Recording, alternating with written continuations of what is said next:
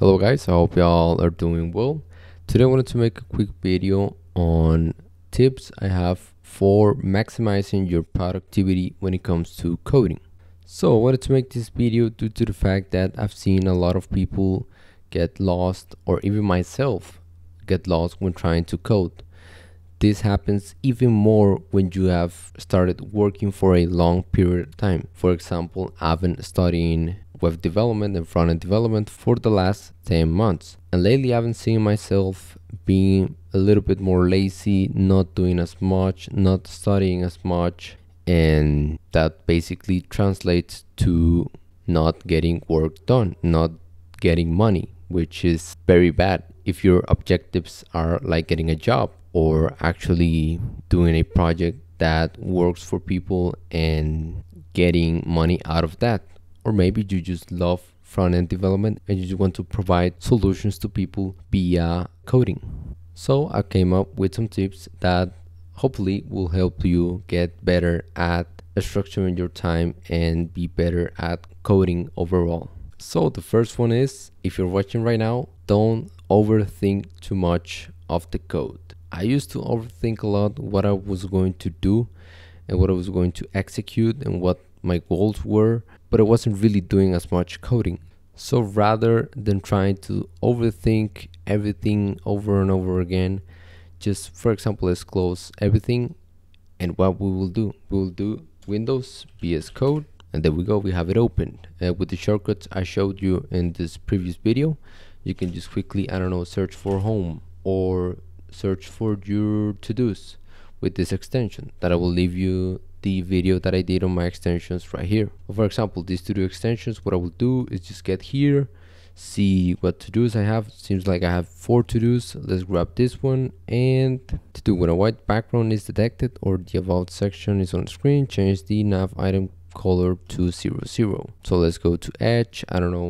First thought that comes to my mind is ChatGPT, to see if there is any suggestions from ChatGPT. For example, let's copy and paste this to see if he has any suggestions. Well, since I haven't explained to the chat itself what the code is and what the structure is, it will most likely give me a wrong answer, in the fact that it doesn't know if I'm using TypeScript, it doesn't know if I'm using React, it doesn't know if I'm using Bootstrap. But still, from what I'm seeing at the moment, it seems to be pretty valid code. Maybe I will read this code after finishing the video and actually apply it. But as you were able to see, I was able to quickly launch VS Code, launch the server.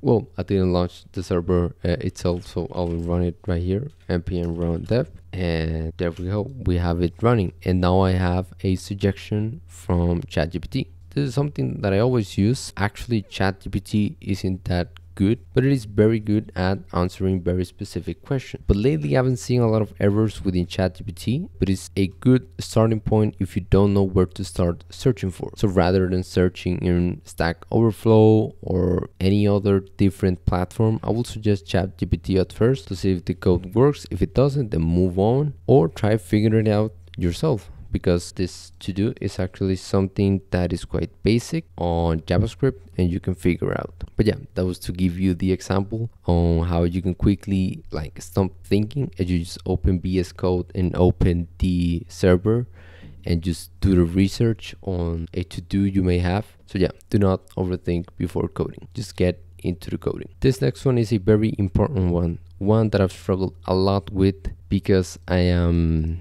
a quote-unquote perfectionist. I love to have everything super optimized with the best accessibility features and the best performance. Go out my way to get a PNG image or a regular JPEG image and move it to SVG, transform it. And that is good as long as you are not in a deadline or you are set out to launch a product on a certain time. For example, if somebody or a company, or maybe you're working with a company, asks you to do a certain task, do it and make sure it works. After that, you can ask them, hey, this isn't the best way to do it. Would you allow me more time to see if I can optimize it? Or something similar. Because the key point here is that by refactoring, by saying, all right, I have this function toggle, maybe I can put it in a different object or component to make sure it is run and I have everything organized. What I can do is just leave it there working, and maybe if in the future after it is working I want to make it look better or make sure it is more organized, or I don't know, maybe if a company asks you to maybe optimize the code better, then do so. But don't try refactoring everything. Like if you were able to fetch an API and you wanted to make it very complex, have everything very organized and connected through the files, I've usually seen that it breaks up your code and actually makes the code non-functional, because connecting through components and so on could be a little bit difficult sometimes. So yeah, don't refactor a lot. A 2-hour task shouldn't take you 6 hours. So if they're saying do this for this date, do it and make sure it works. Worry about the optimization and performance later.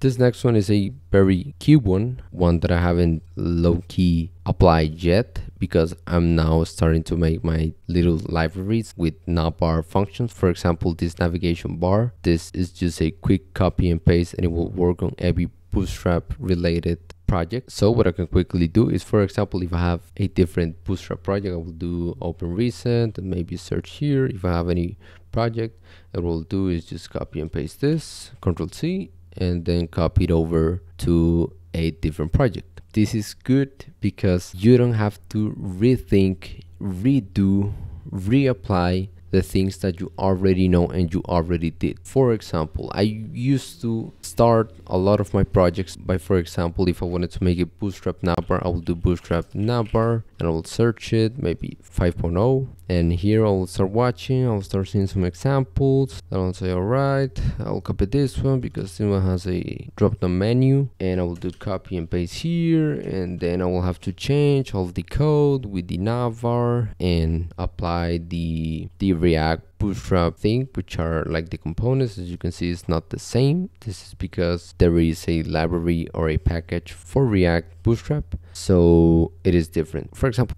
rather than me searching for a navbar on their official site, what I can do is go back to a project. I use React and Bootstrap with and copy and paste this code, and then with this working code that I already written and know exactly how it works, I can just quickly implement it into a different page. So yeah, please, whenever possible, reuse components. And of course, you're not going to make a copy of the same page, so just change the things you want and the functionality will be there because you have already written the full code. So yeah, a super useful one. The next one is a quick one, which is to use tools, extensions, and so on. Basically, things that make you enjoy your work better, or the things that make you faster when coding. For example, the little things like extensions, or maybe a font, or maybe a theme, things that actually attract you to writing code and actually make you better at coding, which are extensions, themes, fonts, a workspace. For example, if you are able to have 2 monitors, or if you're already working in tech, or you already have a job and you really want to invest more on your job, I know that having 2 monitors is very good because you can actually see your page on the different monitor and the full code, or even make this 2-sided, and you are then able to work on 2 different components at the time and have your web browser syncing on the other monitor. So those are tools you can invest in, or not even having to really invest. Like for example, extensions, all of them are free. Well, on this library, I don't know, I bet that there are some paid extensions like, I don't know, Tab 9, Premium, and so on. But the really useful ones and the ones that you can see change quicker are in extensions. So making those investments can really help you leverage your code, because it will make you feel more comfortable, it will make you feel happier, and it will actually speed up your code, as for example extensions do. So yeah, invest on tools, make sure that you know your shortcuts, make sure that you have good extensions, make sure that you have a font that you like, make sure that you have a theme that you like, and so on. If there is any tool you really like and you feel like it is going to improve your coding or how comfortable you are when coding, please do so. Do the investment. So this next and last one is very similar to the not refactoring one, which is to not try learning everything too quickly. Well, I'll give you an example of myself. I'm making a big project for a small size company, and they wanted to have their Facebook post displayed on a page. So every time that they post something on Facebook, it is automatically shown on their webpage. So as you may have thought of by hearing that project or that idea, I had to learn databases, which is back end. And I am a front-end developer with absolute no experience in backend. So what I had to do is quickly see, hey, what is the quickest way I can have this database set up so that I can take all the posts and so on. I found Firebase, I found Node.js, I found another cloud storage backend implementation. I tried first with Firebase. I felt like it was too complicated, too weird. It never actually worked. But then I found that Node.js was actually very similar to JavaScript. And I'm actually getting really good at JavaScript lately. So what I decided to do was go full on for literally, it took a day for me to learn Node.js because it was very similar to JavaScript, and I was able to set up the database and actually write the Facebook post to a .json. So now that I've learned that and actually applied the knowledge that I gained from quickly learning Node.js and what I wanted to do with Node.js, I was able to have that issue solved. Now I'm working with the styling part of the post, which is very good actually. If there is something, if there is a package, if there is a framework that is able to do something quicker for you, even if you feel like you didn't learn everything, please use that package or use that framework. You don't need to know everything. You don't need to write the most complex code in C++ so your friend will be impressed. Like, nobody is impressed that you have written 1,000, 2,000, 3,000 lines of code on something that would have been done with a framework in 30, 50, 100 lines. I'm exaggerating here, but please, if there is a package, if there is a framework that makes something easier to do, please use it and apply it, make sure it's working, and then move on to the next task. Because at the end of the day, as a front-end developer, what you want to do is launch projects, launch helpful things for people, launch solutions to problems. So yeah, well, that is my take. I hope you have the same take. I hope you are not in the mindset of, oh, I want to make everything better and just super optimize and in just one line of code.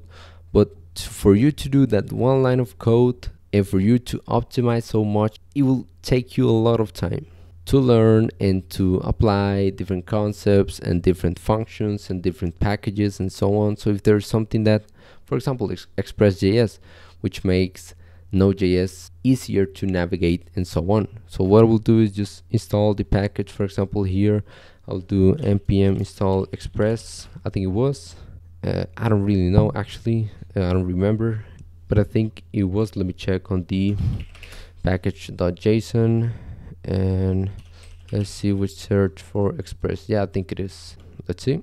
Fast and minimalist web framework and expressjs.com. So yes, it was. This is Express.js. So this is something that I can quickly install and quickly apply into a JS file.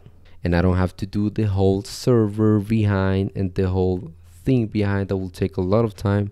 So yeah, now to get it clear for this example specifically, don't try learning everything too quickly. Specialize on something specific, and if there is something that you need to get done, try doing it as quickly as possible with the frameworks or packages you can search for that specific problem. So yeah. And another thing, please learn what you're interested in. With the example I gave you before about applying frameworks and packages and so on, that is to avoid you getting too deep into technologies you may not want to really learn. For example, I myself don't really want to get deep in backend at the moment. I really want to get really good at front-end development. So if there is a project I need to do with some backend, what I will do is use Express.js, use Node.js, and everything at hand that seems the quickest solution. And I will be able to focus on what I like the most, which is TypeScript, which is React, and everything front-end related. So yeah, that is the other explanation I wanted to give you about the last subject. So yeah, that is all I wanted to let you guys know for today. If there is any other productivity tip you may have, I would also love to learn from you guys. I always love the comments you guys leave on the videos because it helps me improve, it helps me learn, and it helps me at the end of the day being a better programmer, which is what I want. And with your comments, other people is able to see them and learn from this subject we are talking about on the specific video that there is. For example, this one, which is related to productivity. So yeah, feel free to leave any comment you may have on your mind, and I'm always super thankful for any comment you guys may leave. So yeah, that was all for today. I hope y'all stay safe and see you guys the next time. Bye.